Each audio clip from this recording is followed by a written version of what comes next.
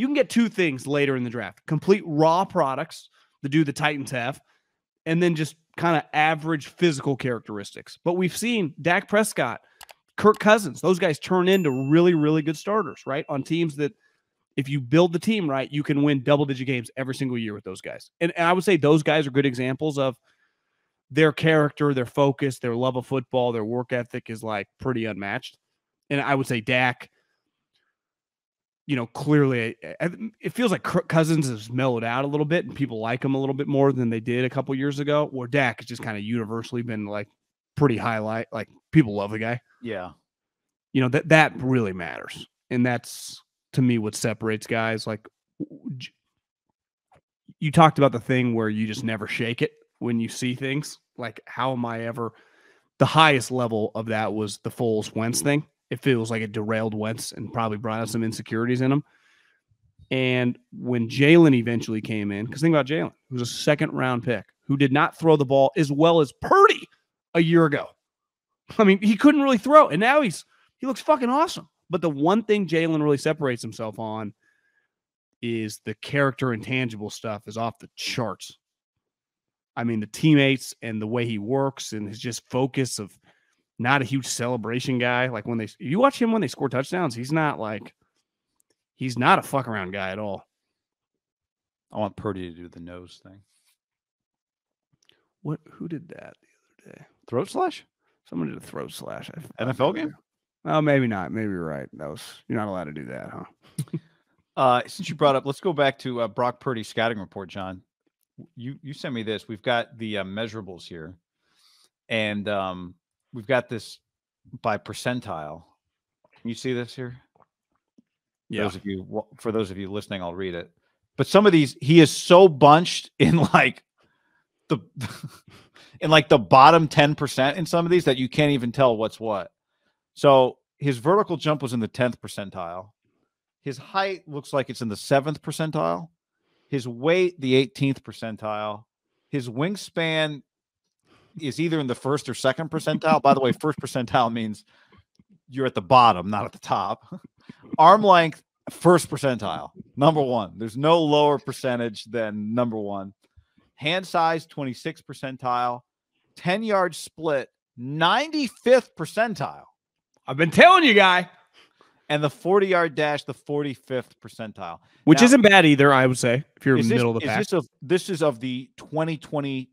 What is this, just of the draft class or just all quarterbacks that come through the combine? I think this is NFL quarterbacks.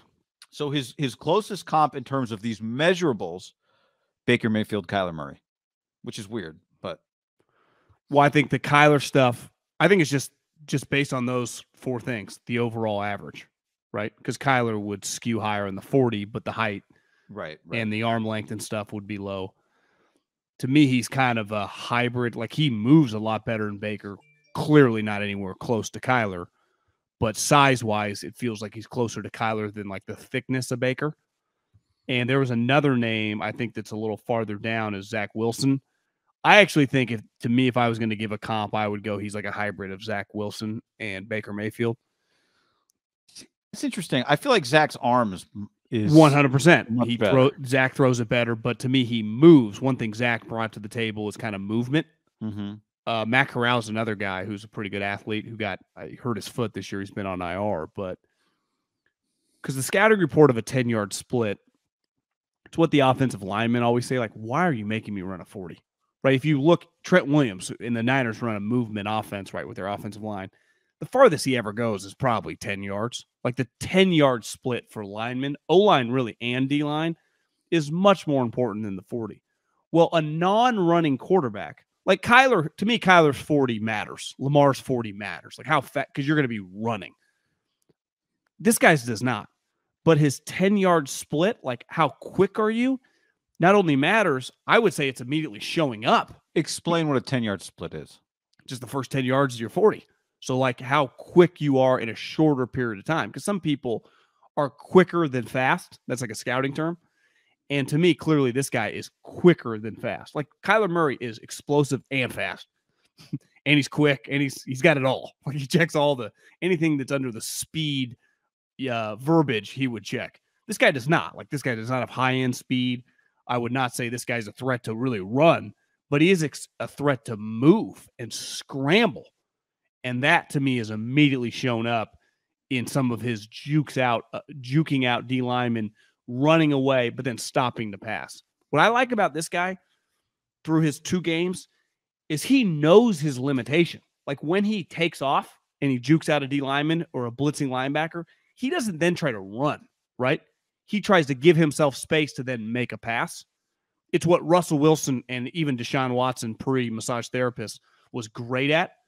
Deshaun was not a runner. He was a scrambler. And Russell, to me, is like the greatest scramble to throw guy we've seen in the last decade. If you're good at that, you create so many more plays. It's what I think the Niners wanted from going Jimmy to Trey, the extension. And you've always said this, like, part of what makes a great quarterback is taking the great play callers play. When it fails, you still make a play. And Mahomes is, you could argue, the best we've ever seen. I mean, he's incredible what he does with that. And he's got one of the greatest play callers of all time. Yeah. Favre was the guy we grew up on that just created Holmgren, who was also a great play caller. And I would say older Elway probably would have been pretty incredible for like Mike Shanahan if he was younger. Right. He was more playing in the offense. And even they've said, like, the reason we were so good is because we had Terrell Davis.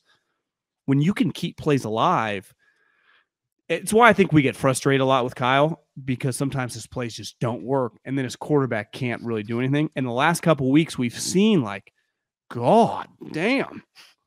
I would equate it to like a car that drives with artificial intelligence, right?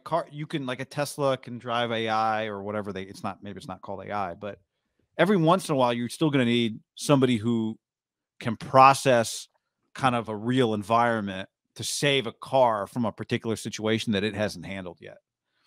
That's why self-driving is just, there's so many scenarios that you have to put into these algorithms to get. David Lombardi just took one the other day. Do you see him? Yeah, Cruise. Would you go? Would you get in that? I mean, if it's driving around the city at slower speeds, maybe. But I think like the best coaches kind of think, or we think sometimes the best coach, you call the play and then whatever work, like you can manage the whole game from the sideline, but you can't. Like sometimes you need somebody to take over the wheel, because there's so many variables. There's 22 people there's 11 people on each side of the football. There's just a million variables that you can't account for. And sometimes you got the perfect play called, but they got the perfect play dialed on the other side. And how do you measure that in a person when you're scouting them? That's just one of those things, job interviews. If you're talking to somebody you don't know, you can put them through, you can give them some personality tests and give them some scenarios. And I can say, all right, here's an email inbox that a manager would have. You have an hour to answer all these emails and delegate. That's cool. But I don't really know what it's like 6 months in, when you're not getting any sleep and you're stressed, and you don't really know till you're in the foxhole, and that's where the stuff with measurables are fun and drafts are fun, and it all matters. Like, it's all a real way to try and evaluate. I just pulled up Russell Wilson's for those watching, but you don't really know until you're in that spot with somebody. What are they going to do? Wouldn't you say Russell's right there before he sucked this year? That like describes his This is career? Just Russell's 2012. This is what this is. Wouldn't you say that those boxes describe his career? 5th percentile in height, or actually less than that. 2nd percentile in height, 5th in weight, 21st arm length, but he was off the charts in some of the not off the charts, maybe 3-cone 74th percentile. Is that good for a quarterback? Yeah, pretty damn good. So that means his like change of direction's fantastic. His 20-yard shuttle, like going back and forth, is fantastic. Vertical jump to me always describes like a great athlete. If you can have a high vertical jump, I mean, his 40-yard dash was fantastic. Like his movement, you just like when you just close your eyes and you think of Russell playing, that doesn't encapsulate how good his arm was, but like the movement shit was elite. Elite would be strong, but like high end. Well, like he's somewhat comparable to Johnny Manziel. For Johnny, it didn't translate to the NFL. For Russell, it did. Russell had a much better arm and just higher level guy. Yeah. These are humans. We're putting numbers on them. But is there anything here from a scouting perspective in Brock's that would tell you to do anything but draft him in the 7th round? No.